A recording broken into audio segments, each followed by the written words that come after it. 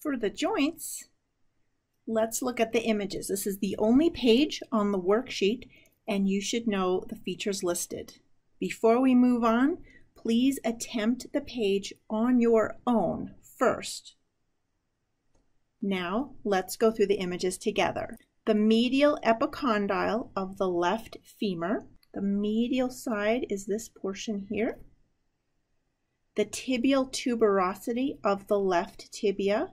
This region right there is where the patellar ligament would attach to. We can see that there as well. The medial condyle of the left femur. The condyle is this flat surface. We actually see it quite nicely here, this actual surface in the bent view of the knee. The lateral condyle of the left femur. So again, the condyle is the smooth surface, and we see it much more clearly in this bent view. We also see the lateral condyle. I'll put an L here, and I will show you the medial on this lower right image as well. The head of the left fibula is located here. The collateral ligaments are on either side of the femur.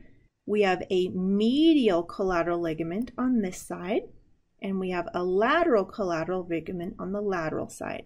The menisci are fibrocartilage pads in between the femur and the tibia. The cruciate ligaments are inside the joint. They are named from where they start on the tibia.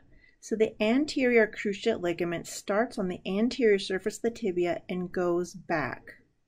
The posterior cruciate ligament starts on the posterior side of the tibia and goes forward.